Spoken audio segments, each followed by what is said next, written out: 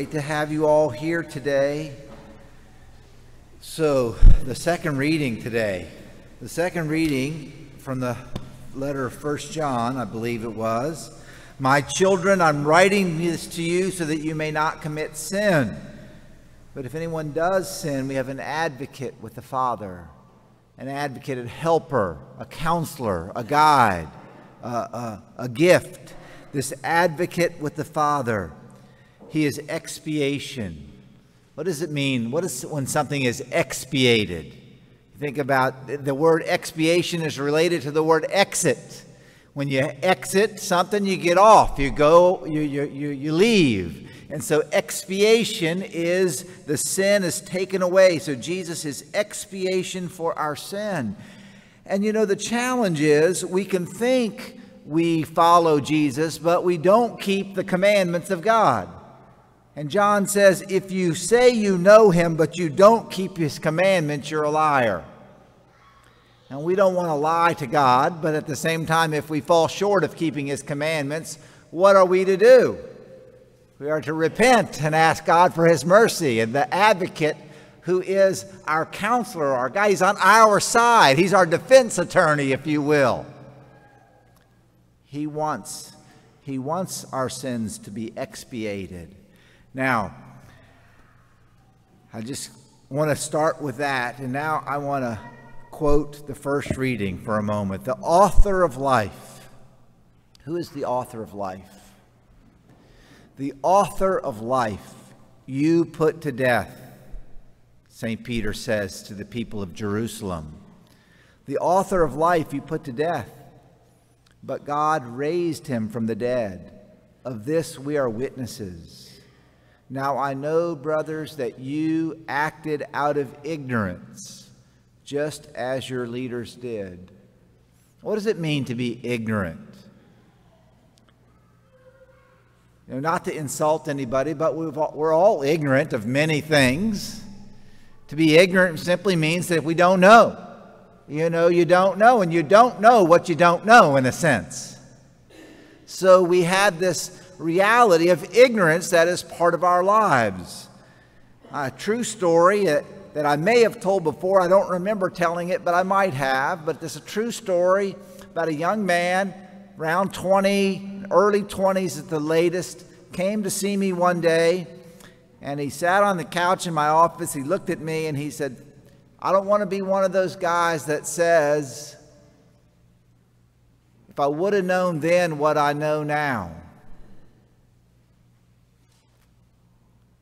I want to know now.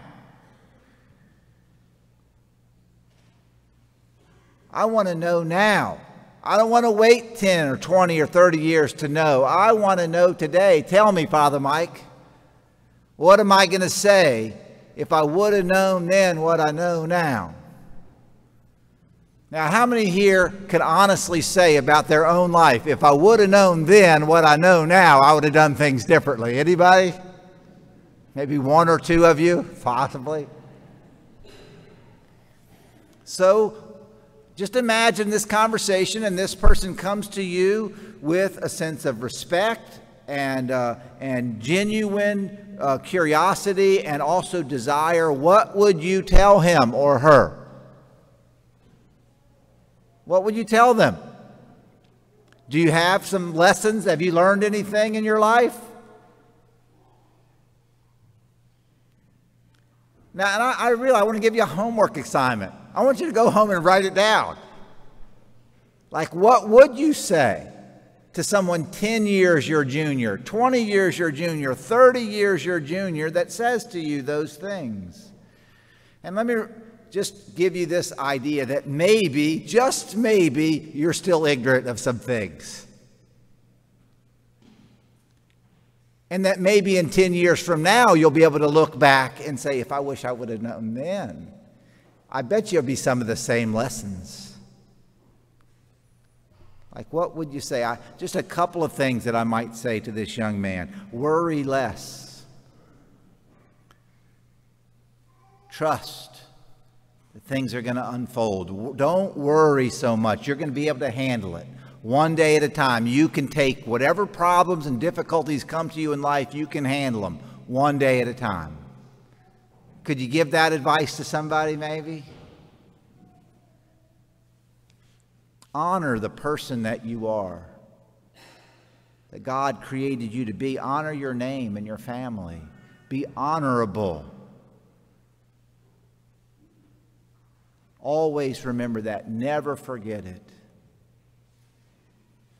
Maybe there would be a commandment like that. Honor your father and mother, which includes honoring your family name, where you came from, who you are, who you represent.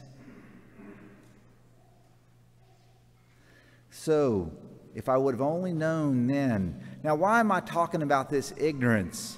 Because Peter says, now I know, brothers, that you acted out of ignorance, just as your leaders did. To be ignorant, to not know. You know, there's a position that kind of is fashionable sometimes in different places and for different people, and that is to be agnostic. What does it mean to be agnostic? Agnosis. Gnosis is a Greek word that simply means to know. So to be agnostic means just a declaration that I don't know.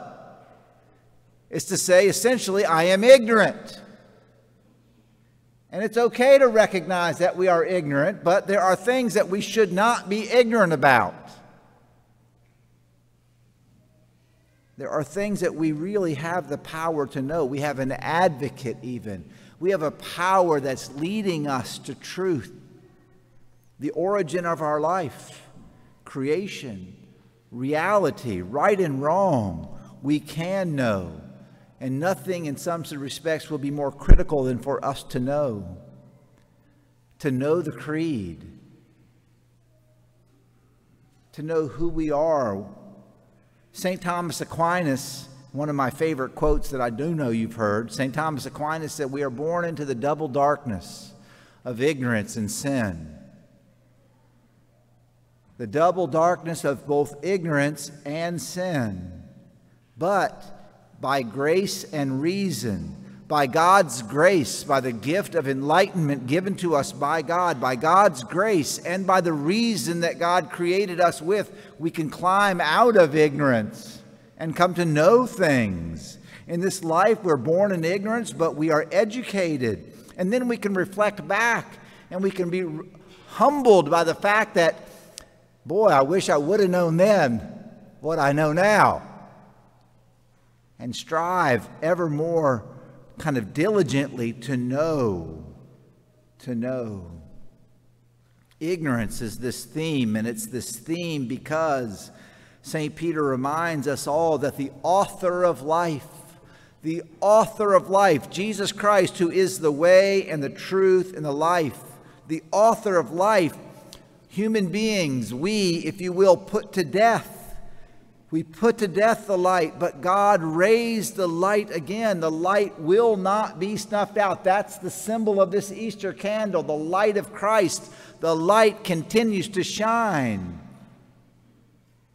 And we are called into the presence of the light of Christ. Now, I know, brothers, that you acted out of ignorance. And what is our response to ignorance? It's supposed to be repentance, to return.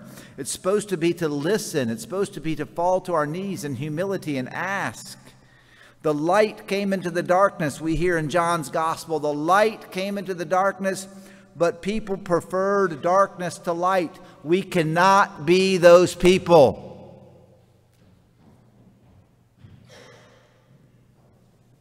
United to Christ, seeking the unfolding of the story of our lives. You know you're in a story right now. You're in the midst of a grand epic. This grand epic is the unfolding of all of history, and you're a character in it, on the stage of all of history. We're reminded of this when it says the God of Abraham, the God of Isaac, the God of Jacob, the God of our fathers, the God of your fathers. And the story unfolds, and you're playing your part in it, and you don't want to be in darkness with all the twists and the turns and the sin and the ignorance. But God has given us His commandments. He's given us His truth. He's guiding us. in community and truth as children of God. I want to go from that kind of gospel and first reading to really more immediate and contemporary concerns that the world has. And that this past week, the Vatican, the Congregation for the Doctrine of the Faith put out a document. And maybe some of you heard about this document being put out. Maybe some of you think it's great. Maybe some of you didn't read it. Maybe some of you heard some news broadcast. But it hasn't gotten as much press as some do because it's pretty clear. And it's pretty definitive. And it doesn't use the word wokeism, but it speaks out against wokeism. And the document that was put out is called, I'll just use the English translation, The Infinite Dignity of Man, the infinite dignity of human beings. That by God, because we were created, this is part of our ignorance or our not ignorance, you're not supposed to be ignorant of this fact, that you were created by God. And that God has a plan for your life. And that Jesus Christ, with the precious blood, sanctified and cleansed you from your sin, and that you have a destiny in heaven. And all of those things give you and me and every other human being that is an infinite dignity. So this document was just reminding us of this basic truth about humanity. But it goes on to speak about this fact that we're living in a time of this radicalized sense of self. And in the radicalized sense of self, then we say, I get to define what is true.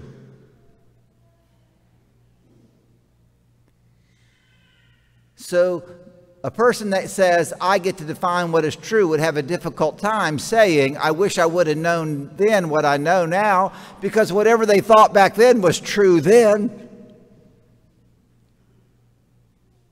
See, but we don't believe that. We believe there's a truth named Jesus that's true yesterday, today, and forever, right?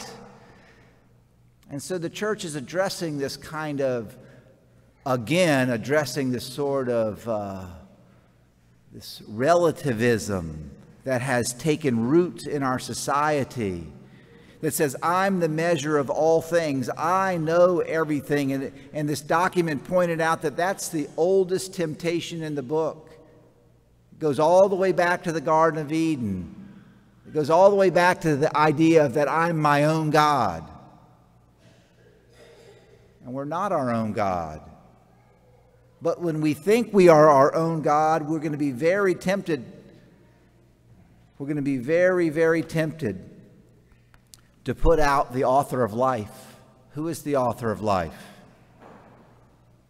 Whom you put to death, but he was raised from the dead. So, my brothers and sisters in Christ, we don't know everything, do we? But Jesus is the way and the truth and the life. We are not the measure of all that is. So this document goes on to talk about one of the hot button issues of the day, and that's called gender theory. So we've gotten to the point even where when I'm the measure of all truth, even my biology is wrong if I say it's wrong. And so the church has said, no, gender theory is a lie.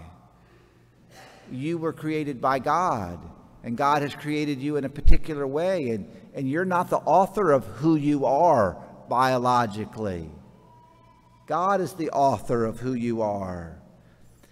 And when we fall into this pit of this kind of radical understanding of self that says, I create all reality, and then I can change all reality, and we divorce ourselves from the ability to love. And I know I'm getting kind of deep philosophically here, but just hang with me for a second. Because to love someone is to will what is good for them. Truly good. But if good changes every single day, then how do we know how to love somebody? because we can't keep up with what's good, because they redefine it every day for themselves. So, my brothers and sisters,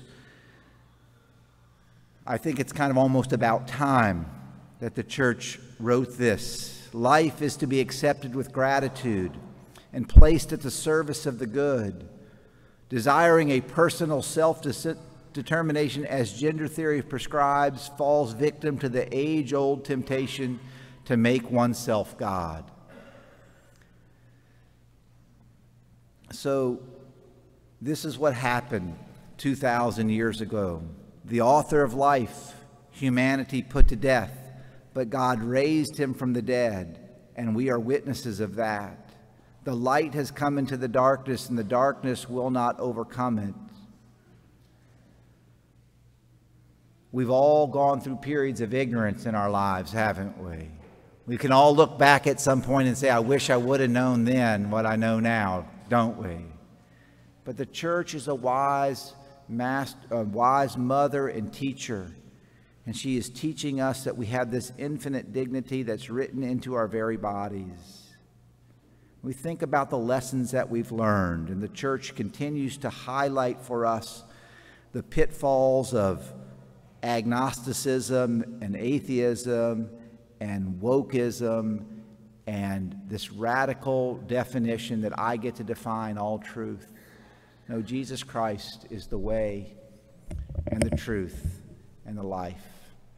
And today we pray that we may always walk in the light of the truth, keeping God's commandments.